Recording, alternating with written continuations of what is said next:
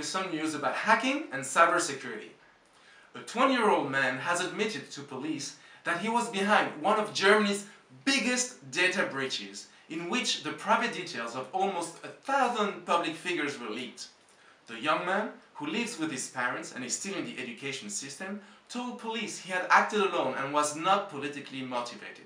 He told investigators he had been driven instead by his annoyance at statements made by the victims of his attacks, including politicians, journalists, and leading celebrities. Do you realize this? Someone who is still a student is able to inflict quite a lot of damage online. This is not an old movie like Wargame, it's real. The Interior Minister, Horst Seehofer, revealed that the hacker would not have been able to gather as much data as he had if his victims had created more sophisticated passwords. And as you already know, your passwords are very important. That is why they should be hard to guess for an attacker, but easy for you to remember. I'll add a link to a good article about this in the description of the video. So, the minister said bad passwords were one of the reasons he had it so easy.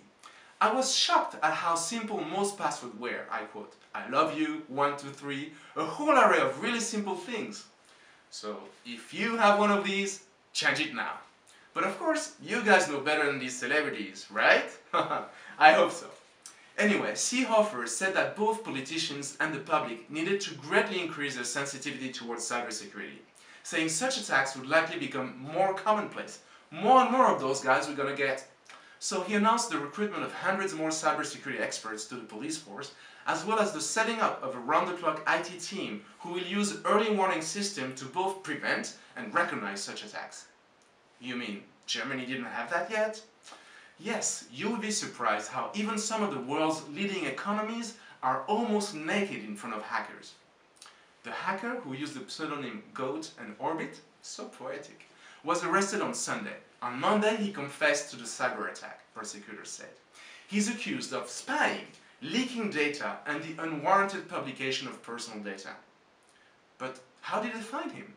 Investigators traced the man through digital tracks he left on the internet, as well as by speaking to witnesses, including a 19-year-old with whom the hacker had communicated via an encrypted messaging service.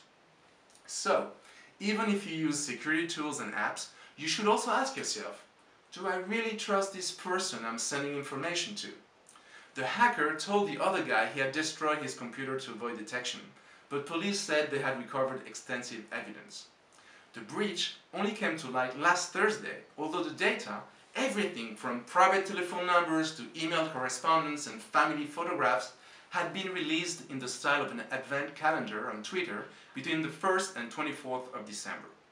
First came details from the private accounts of TV stars and YouTube stars, followed by data belonging to hundreds of politicians, including the Chancellor, Angela Merkel, and the German President, Frank-Walter Steinmeier. Imagine if we were to release private information of some of the politicians in other countries. Crazy, right? So keep in mind that even a 20-year-old could hack your accounts. So please subscribe so you can stay informed about all the news about hacking and cybersecurity. And remember, be safe online and offline. We'll see you soon.